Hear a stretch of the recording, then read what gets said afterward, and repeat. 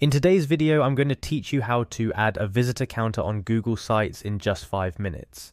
If you've been looking to track how many visitors your website gets in an easy and straightforward manner, then you've come to the right place. Whether you're running a personal project, a portfolio, or a small business site, knowing your website's traffic can provide valuable insights. First things first, head over to Google Sites. You can do this by simply typing Google Sites into your web browser and selecting the first search result, or go directly to sites.google.com/new. Here you're going to need to sign in with your Google account details, so go ahead and do that. Once you're logged in, you'll be taken to the main dashboard of Google Sites. Now you need to navigate to the specific site where you want to add the visitor counter. If you have multiple sites, find the one you're looking to edit and click on it to open the site editor. Once your site is open in the editor, look for the insert option on the right hand side of the screen. Clicking on this will bring up a variety of elements you can add to your site.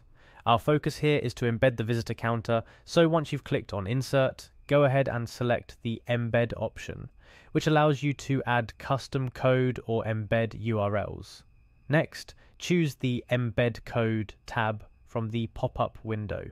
This is where you'll paste the custom script for your visitor counter. Don't worry if you don't have a script yet, there are many free and premium visitor counter services available online.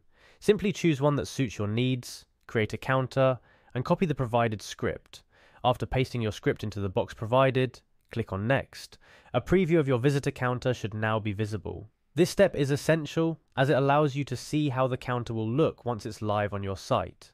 Adjustments can be made if necessary, ensuring that the counter fits well with your site's design and layout. To finalize the process, click on Insert to add the counter to your website. You will then be able to move and resize the counter widget as you see fit, ensuring it aligns perfectly with your site's aesthetics. It's as simple as that. Remember, adding a visitor counter is not just about boasting high numbers, it's about understanding your audience better. Knowing how many people are engaging with your content can help you make more informed decisions about your website's design and content strategy. To sum up, adding a visitor counter to your Google site is a straightforward process that can be done in minutes. By embedding a custom script through the site editor, you can gain valuable insights into your website's traffic. Keep experimenting with different positions for the counter on your site to see what works best for you. That wraps up our guide on how to add a visitor counter to your Google site. Happy counting, and here's to your ever-growing website traffic.